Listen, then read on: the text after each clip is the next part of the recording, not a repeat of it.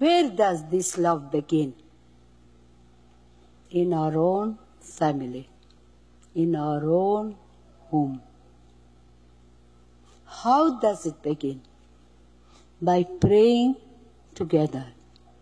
Family that prays together stays together.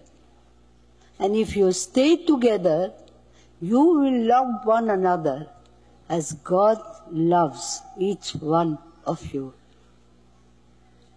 Today, in the world, there's so much suffering.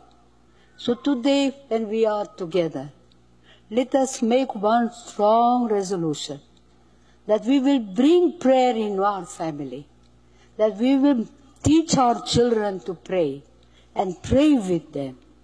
And you will see the joy and the love and the peace that will come into your hearts.